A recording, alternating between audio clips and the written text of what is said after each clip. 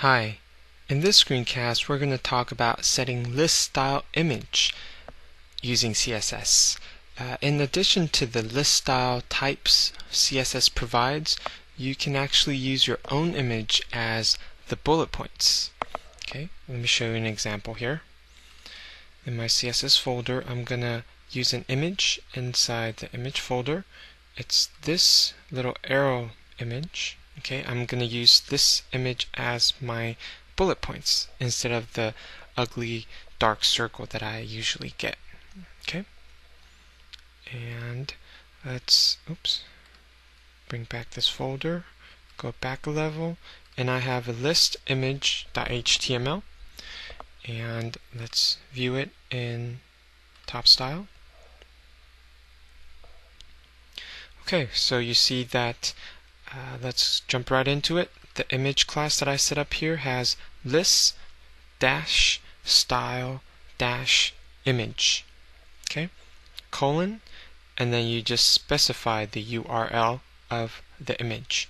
So in this case, URL parentheses, we want it to be in the image folder, and arrow.png is the image file name. Okay, and in the body I have a UL tag and two list items. Okay, and the class image is assigned to the UL tag. Okay, so all these two list items will get affected.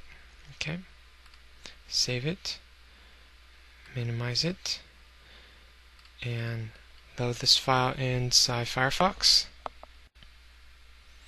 and you'll see that instead of the ugly black dot that I usually get, I can replace it with my image, the arrow image, and it looks a lot better. Okay, so that's how you would use list image. Okay, list style image, and also you can use it in individual list items, and you'll see here.